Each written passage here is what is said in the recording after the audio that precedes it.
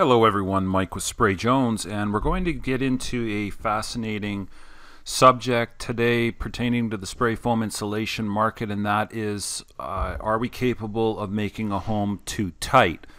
And we hear this one often, and we've even seen some videos circulating around on the YouTube of people complaining about this, and it definitely needs to be addressed, so that's what we're going to get into today. Thank you to everybody that is subscribing and checking things out. Remember to check out the playlists for older material that you have missed. And thank you for commenting and giving your feedback on each and every one of these videos and sharing it with somebody that is interested to know.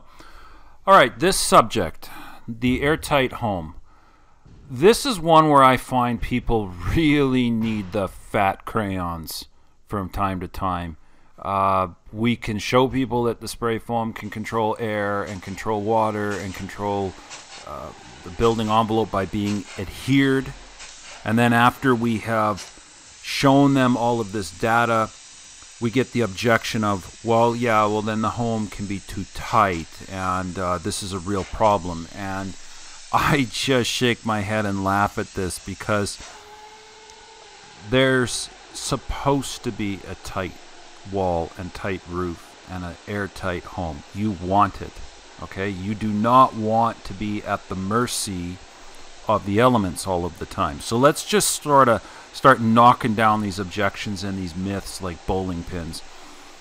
We're going to break this into two parts. The first here is going to be for new construction, and then the second would be on retrofit. So first of all, you want your building to be airtight. You want your home, you want your commercial building, you want the entire environment internally to be controlled by you and the HVAC system. So some modern examples of that would be two things, like a bunker or an underground facility is going to be more or less airtight, and a jet airliner. Now let's just take a jet airliner for a second. You are up in the sky, it's freezing cold, you've got massive wind pressure on the outside of the hull of the plane, and you have got a pressurized cabin internally. How do you have a non-water, high humidity environment? The answer is ventilation. You have an air purification system and a ventilation system which is going to make sure that the people have the right amount of oxygen level and the right humidity level so that the cabin interior is safe and proper and warm and dry for the occupants. So if we can pressurize and control the air inside a metal tube, why can we not do and should do the same thing with the walls of your home? And that's exactly right. Natural ventilation, folks, with bad windows and leaky walls and leaky components within the building, natural ventilation is totally unreliable. We don't want to be at the mercy of the wind and the outside elements because of a couple of things. One, where's the air coming in? How much of the air is coming in? What kind of air is it bringing in? Do you want the air ventilating your house to be the air that's brought in along the floorboards? I don't think so. It is poorly distributed, and it's going to be determined by driven wind speed. Fresh air varies sporadically based on outside weather conditions. If you are living in heavily populated areas, a lot of times you can make the air inside your home much better than the outside air, the smog, the pollution, or whatever that you're going to be dealing with. So we don't want to sit down and try to make our homes ventilated by the outside elements where we have no control of it. We want to have a perfect envelope of roof and walls, and then we want to put the mechanical ventilation to be designed and purpose-built to equalize, ventilate, and clean and dilute the air to the proper levels, and that's what we're going to take a look at next. Remember, your building is always wanting to achieve equilibrium. So any air that is escaping out is needing to be replaced by air back in.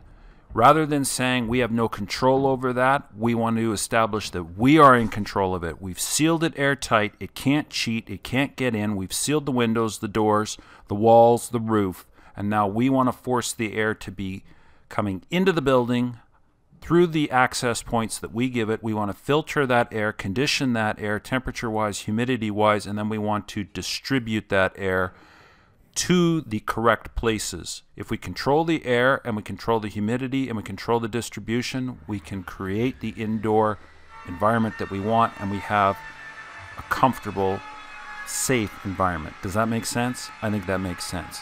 All right, let's take a look at a report. So this is a neutral report by NRC, National Research Council of Canada, and they are supposed to be the neutral governing body that develops code standards and issues reports and is the functioning body in creating our national building code. So they have issued this bulletin, and we're just going to read a tiny little bit of it because it is going to reference the American ASHRAE standards here later on.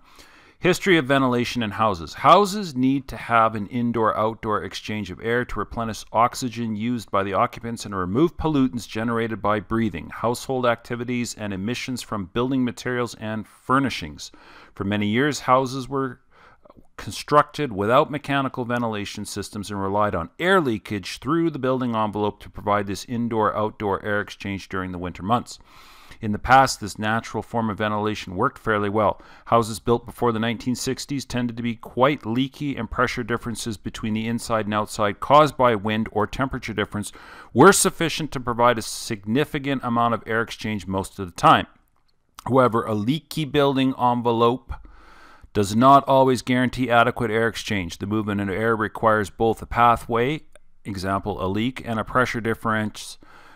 Even a leaky house will experience periods when there is no indoor-outdoor exchange. Okay, let's scroll down. So you can tell right away that if somebody's advocating for an old leaky style method of ventilating the house, they probably use a flip phone still. So the air exchange needs of houses are not uniform. That's where I'm reading. Not only do they vary from house to house according to the number of occupants and the presence and strength of various pollutants and sources, but for any given house they also vary with time as occupants come and go and pollutants and sources wax and wane. Nevertheless, ASHRAE, here's your American standard, 62, and the Canadian Standards Association and the National Building Code of Canada have established levels of air change that can be expected to meet the peak or near peak needs of a majority of normal households. The latter two are based on some extent of ASHRAE Standard 62. This is the part that I want you to see. All three approaches suggest an air change rate of about 0.3 air changes per hour. This level of air change used internationally as a norm in terms of analyzing the success of various ventilation schemes. Again, it is recognized that few, if any, houses require constant air change at a rate of 0.3 air change per hour. Now, moving on, they're going to say something shocking here. This is a 1998 report. I think that's going to be important to give some context here. They're saying currently available technology is not able to provide an ideal mechanical ventilation system for houses. That's funny. But before looking at the methods of mechanically ventilating houses that are available today, it is helpful to identify the characteristics of an ideal system. All right, I agree with that. 1, operate when needed. 2, operate only when needed. This is important since the mechanical ventilation system has costs associated with it, the cost of electricity to run it, and the cost of heating the outdoor air in the system that it brings in. The latter can be reduced by incorporating heat recovery capabilities in the system that cannot be eliminated altogether. Therefore, the system should not operate during those periods when no indoor-outdoor air exchange is required. I'd call that ventilation on demand. The length, timing, and frequency of such periods vary from household to household. I agree. Air exchange is not required when there's no occupants in the house and there's no activities or processes underway that generate pollutants. Agreed. Back up to the top. And there is sufficient air exchange due to wind or stack effect to meet the house needs. Provide the needed amount of air exchange. The system would be able to deliver enough outdoor air to meet the probability maximum needed of the household. Agreed. Distribute outdoor air where needed. It is not enough the mechanical ventilation system change the air in the household To meet the standard of 0.3 air change, the system must also be able to deliver the outdoor air to those parts of the house where the occupants are likely to be spending most of their time, living room, kitchen, and bathrooms. The system needs to be quiet and not interfere with other systems. The system would not create significant positive pressure in the house, since this would drive humid air from the house through the building envelope, resulting in condensation. The first two characteristics of an ideal mechanical ventilation system described above are related to the issue of control. A system that embodies these characteristics is known as a demand control ventilation system. Such a system would ideally be controlled by an array of sensors. Now, I agree. So moving on to what they have here, a less than ideal demand control system would have at least one sensor. For example, many ventilator systems are controlled by dehumidistats. The system operates until the dehumidistat has determined that the humidity level in the house is at a safe level. Excess humidity is one of the main reasons that ventilation is required, but not the only one.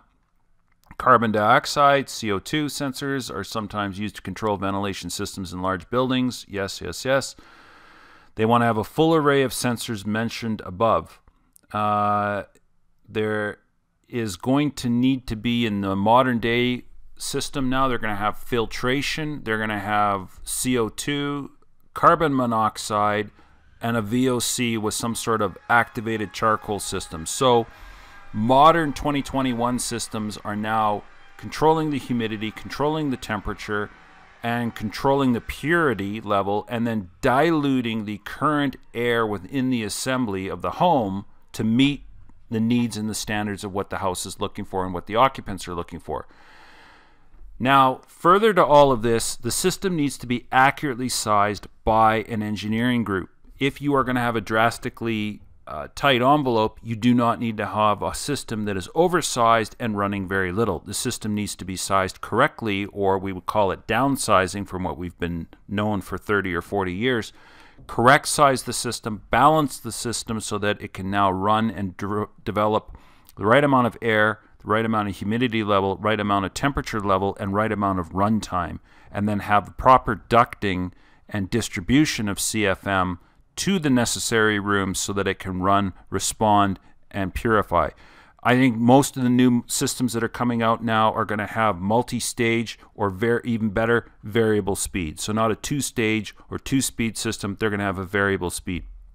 On demand is probably the best in the last 20 years, that if it needs to be done, then it's done. We're not just doing it every hour or every half hour or every 3 hours because that's what some program says. We're going to do it when the system calls for and requires it, and it's going to be monitored. So you can see that in a new construction, you need to have a balance of two things: airtight envelope, which is what the spray foam insulation takes care of, and then a balanced, coordinated, designed mechanical system.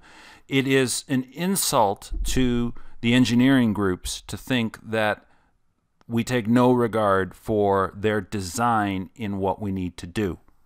Yes, we need to design the system, and then the system can be balanced, and then if you need to have accelerators and boosters for flue gas or a water heater or something, or a range hood, then those exhaust fan boosters and accelerators are placed into the system so that you don't have an updraft problem, and that you are able to get the flue gases or the range hood air out of the building and gone to where it needs to be. So now what do you do for retrofits?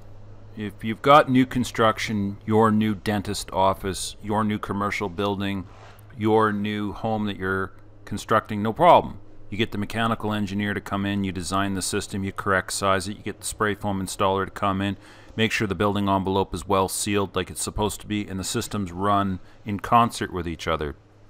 Well, what about retrofit? I find that if you're doing a major renovation where you're gutting the whole entire house and you're going to be upgrading mechanical systems, then it's the same. Get the envelope established and make sure the systems are going to be correct sized. If you're yanking out the old boiler system and the old air delivery system like in this old house or something like that, great. Bring in the modern systems, correct size them, design them, install them. The issue comes in when people are wanting to keep something that is maybe 15-year-old or 20-year-old technology. They don't have a heat recovery ventilator. They have no way from bringing fresh air in. They've got a mid-efficient furnace in that's burning natural gas or propane or something like that. And then you drastically tighten things up by putting spray foam to the walls, into the roof. Yes, you can start to have additional problems inside the home where they're just not, it's very, very airtight, and you've retrofitted it, you've made it significantly tight, but you haven't allowed for the other ways of getting ventilation in. That's where you run into a problem. So I want to make sure that if people are upgrading things, that they take into a consideration that they're going to need to probably do a furnace. Now, I've done basements and we've drastically tightened the home up. The guy did the windows the summer before, and then he got me to come in and spend $3,000-4,000 to spray foam his basement, closed cell, and they've never had a problem upstairs, and now they're having problems upstairs. They got water on the windows. They've got a little bit of frost in the corners. Of course, these homes are batted, 2x4 walls, probably built in the 1950s, the 1960s, don't have a vapor barrier, old paperback bats. What do? Well, you can't do a whole lot. You're not going to yank the spray foam out of the basement. The basement's the warmest, driest room in the home. You're going to eventually have to retrofit the walls. If you don't have an HRV at that point, I recommend that they do get a heat recovery ventilator system in, and then keep the humidity level and keep the fresh air down within tolerance where they don't get a problem with the envelope. But if the envelope is significantly weak upstairs, then they're going to have to take a look at retrofitting with yanking out drywall or updating rigid insulation on the exterior. Very rare have I ever seen it where the spray foam in part of the home has made it significantly worse and they can't seem to solve the problem. That's never the case. It's always one ripple in the pond is going to bring in other things that they now need to do down the road. And this is the price of ownership, folks. This is the price of owning capital property, is that if you get better products put in, you need to keep with the upgrade and eventually do something else to accommodate it. So I don't see a problem in retrofits. I just don't like it when there's old equipment being maintained, and then a significant portion. I would say you'd have to do walls and roof and have a 20-year-old HVAC system with no capability of ventilating the home through mechanical ventilation to really seriously start to notice having issues.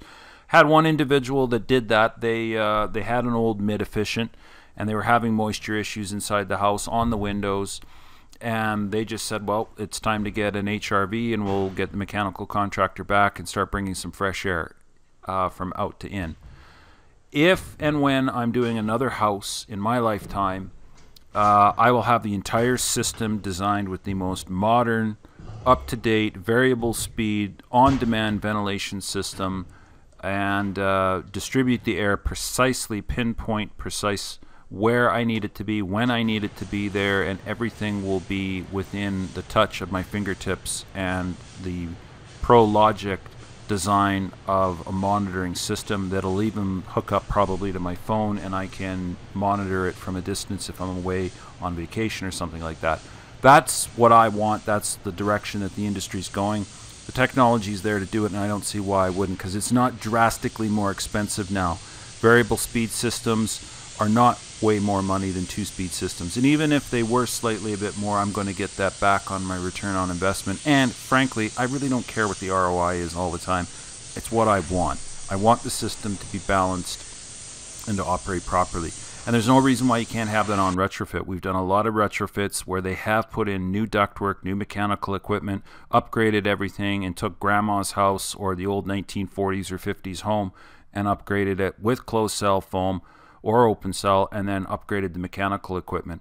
So it just requires an investment. That's why most spray foam systems are going in on a retrofit, on a renovation, on something where you've gutted it and you've opened up the walls, as opposed to just trying to pour this stuff in through a hole in some wall, which I don't entirely agree with.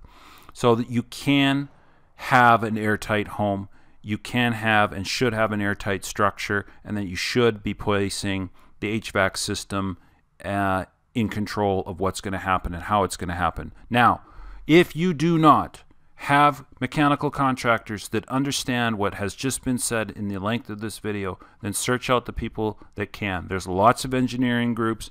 Richard Rue and Energy Wise Structures down in Texas can do it. But from what I'm seeing, state to state, province to province, there are mechanical contractors both within Canada and the United States that can do this. This isn't a albatross that you're trying to find, right? You just need to get through the old mindsets and the old ideas and the old tables and charts that they used to use of X amount of CFM per person per square foot, and get into modeling and actual design and actual construction of the system. So I hope this has answered people's questions and alleviated any fears and put to bed this myth that the home can't be airtight. It can be airtight. You just have to make other allowances for it. So thanks for clicking on the like and the subscribe and leaving a comment, and we will catch you on the next video. Bye.